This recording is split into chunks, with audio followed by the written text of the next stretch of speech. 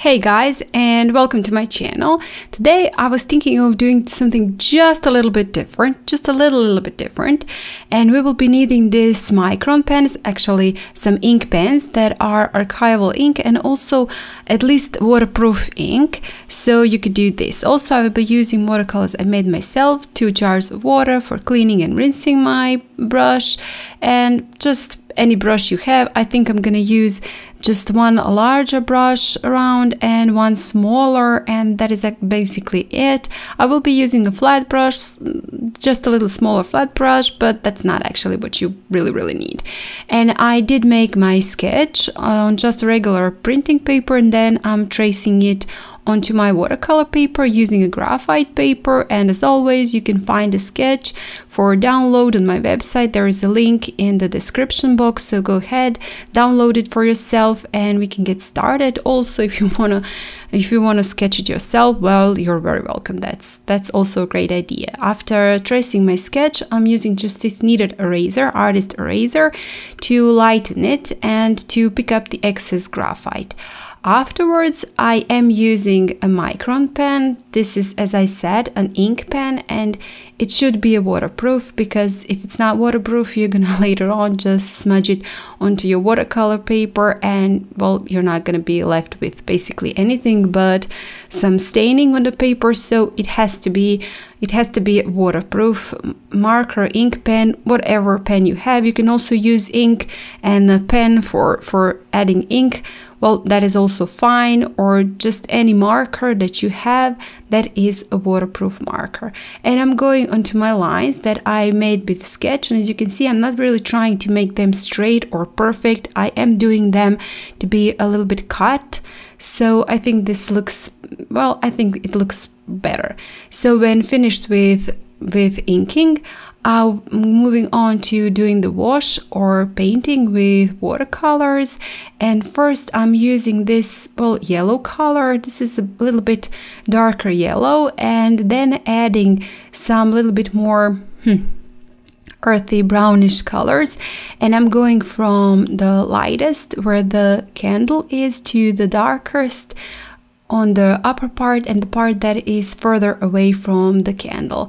You can basically use any yellows or browns that you have. That will be just fine. Any warmer tones, maybe some burnt sienna, raw sienna, maybe some Naples yellow or cadmium yellow medium around the candle. That will be just fine. Any warmer yellow and warmer brown tones. And the same thing I'm doing on the side of my on the side of the lantern, and also on one and on the other, same. Just at the part that is nearest to the candle, I'm painting the lightest, and the furthest away a little bit darker. And I've also added just a little bit of that black to my dark brown to make it even darker. And you can see right now I'm adding it on the furthest part from the candle, and I'm starting off with lighter yellow, then a little lighter brown, darker brown, and that black. That is basically it, how I'm painting the lantern.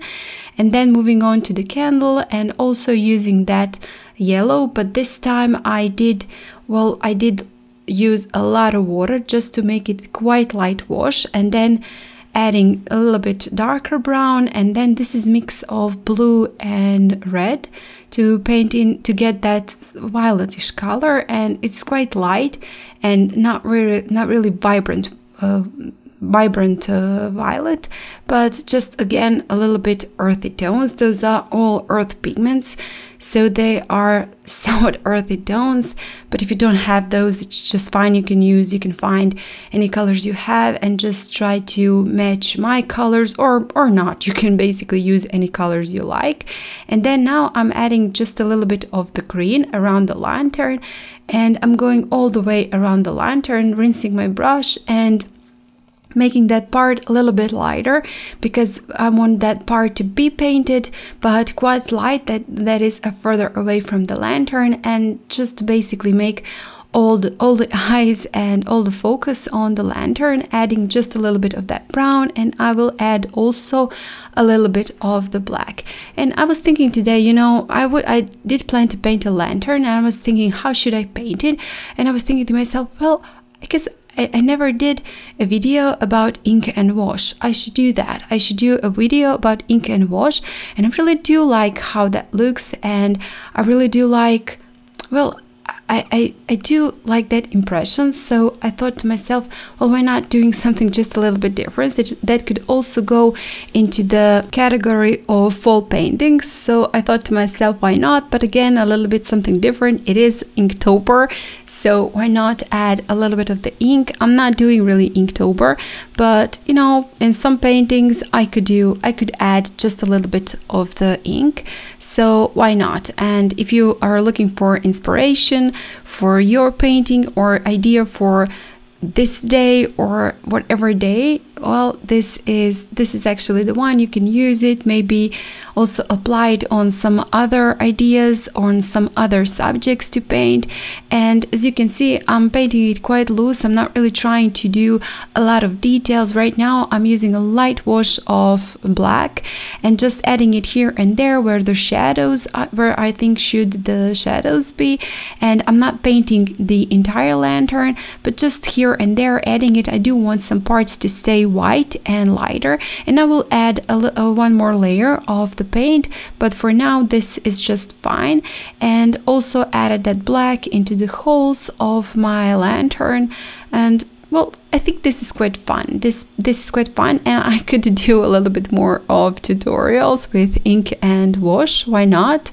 And I actually did not use that style earlier, and I did not paint as much. I did use ink pens and to paint bookmarks or to add lining or to draw onto my watercolors, but I did not use it actually to, well, not that much to paint on the paint to ink it, to draw the sketch and then paint on it.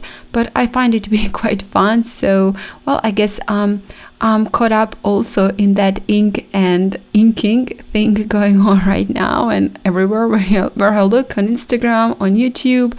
So I thought to myself, why not? Maybe people are looking for some inspiration, so why not? And this one is quite easy to do, and I think any beginner, or if you are just thinking about trying this, well, I think this is quite simple and easy. Anyone can really do that, and we're not trying to paint it any particularly realistic. Of course, it is just the impressions, so quite simple and easy. And I'm using just the quiet tones. Actually, as you can see, just this yellow, slightly brownish color and black, and that is it.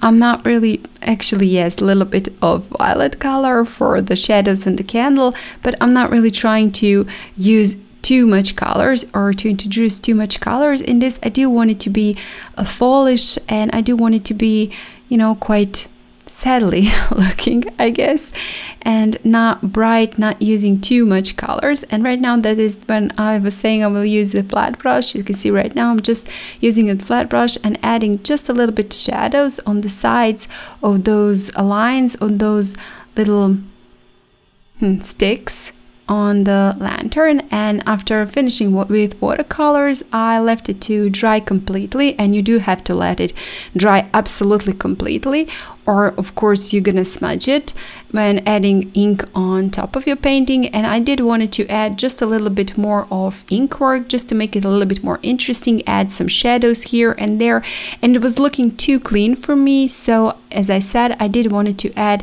just a little bit more of the details with that black ink pen.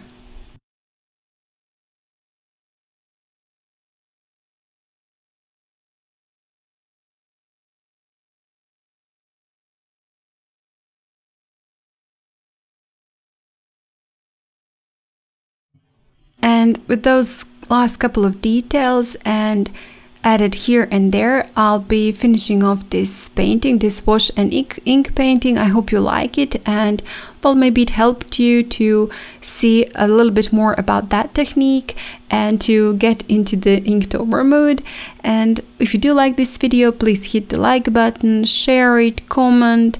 And if you haven't still, well, please do subscribe to my channel. What are you waiting for? And if you want to go even step further and maybe consider joining my channel, click on that button next to the subscribe button, listen to the offer, and then again, well, decide whether or not you want to join. And I would really much appreciate that. And again, thank you guys so much for watching and for all your support. And I hope I'll see you next time. Bye!